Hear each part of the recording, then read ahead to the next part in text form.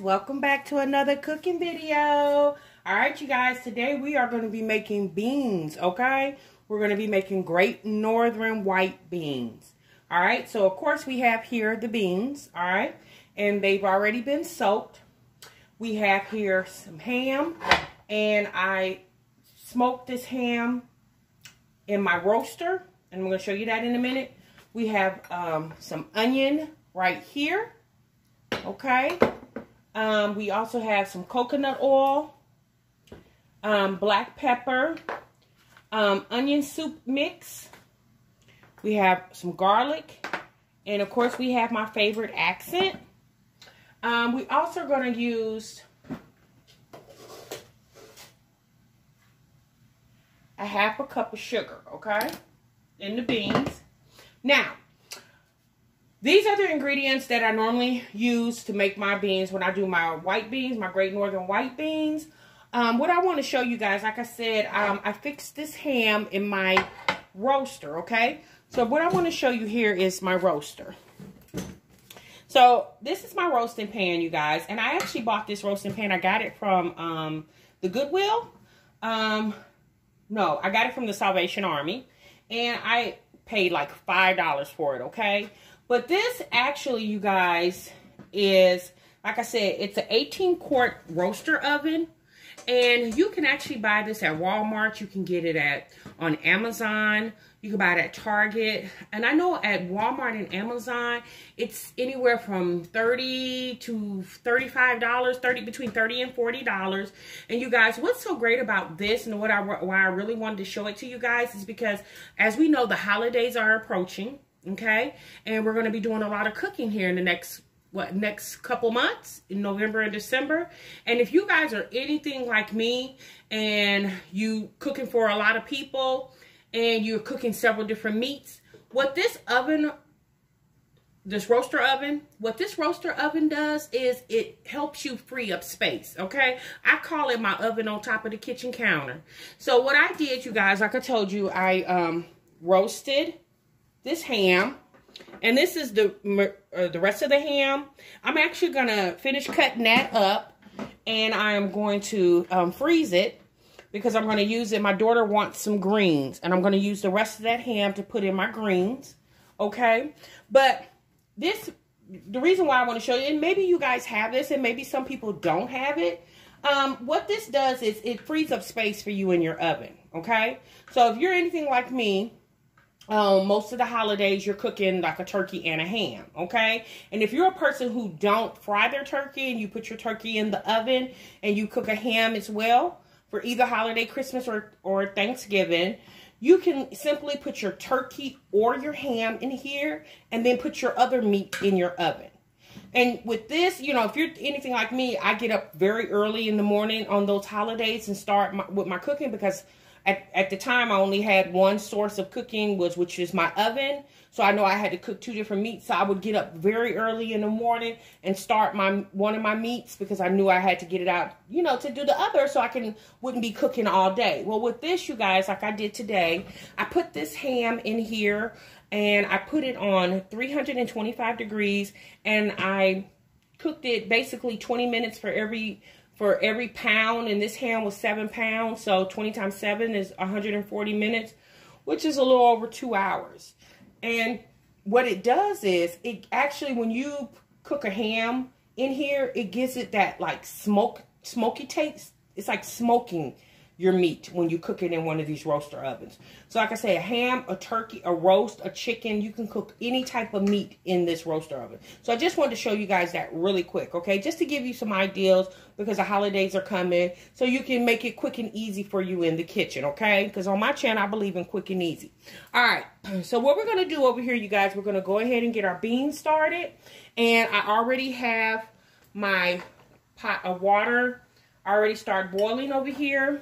And like I said, I soaked my beans. Now, if you're the type of person that cooks beans and you cook it in your crock pot, you don't have to soak your beans because it's going to slow cook.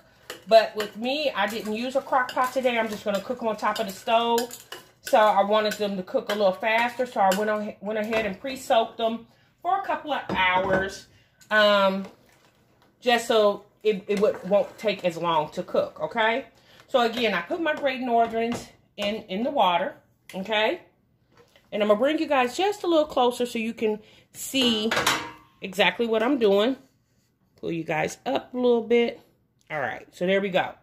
All right, so what we're going to get started with first is we're going to start adding our seasonings, okay? So again, like I told you guys, I use an onion soup mix for my beans, okay?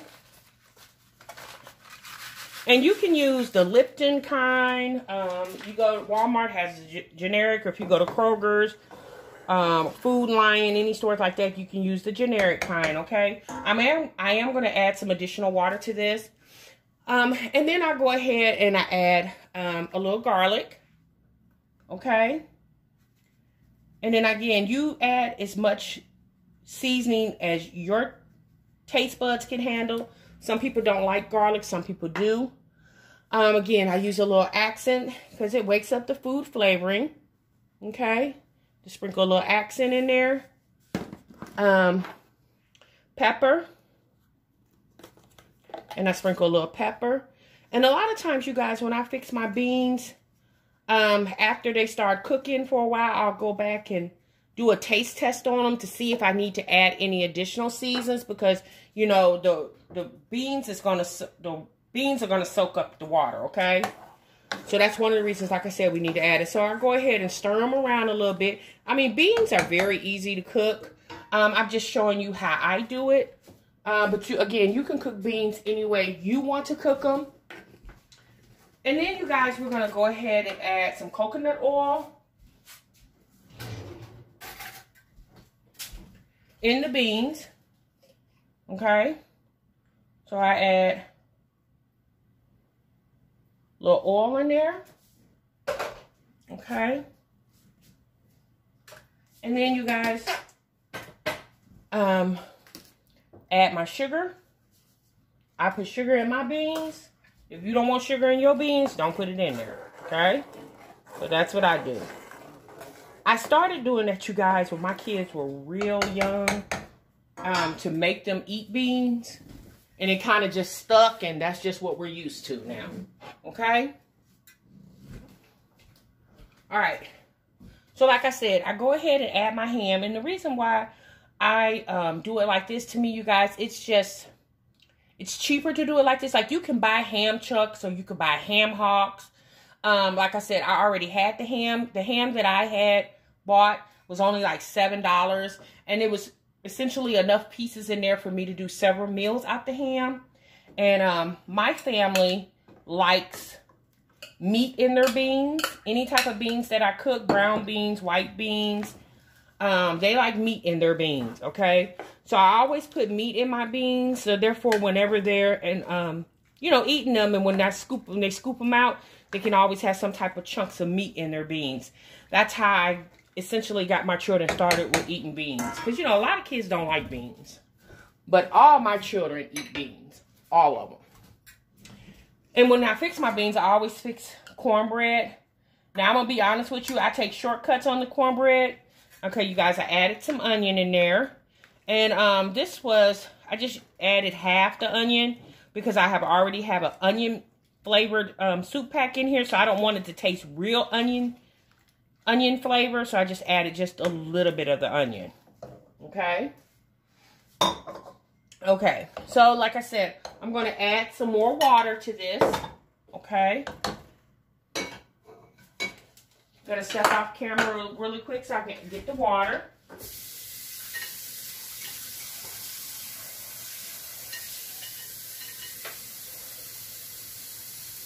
All right. So I was able to get more water, and I'll just pour that in there. Okay. And again, I stir it around.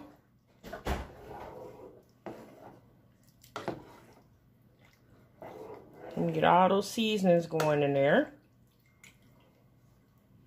All right. So then I stir those around like that, you guys. I make sure my fire is on medium high.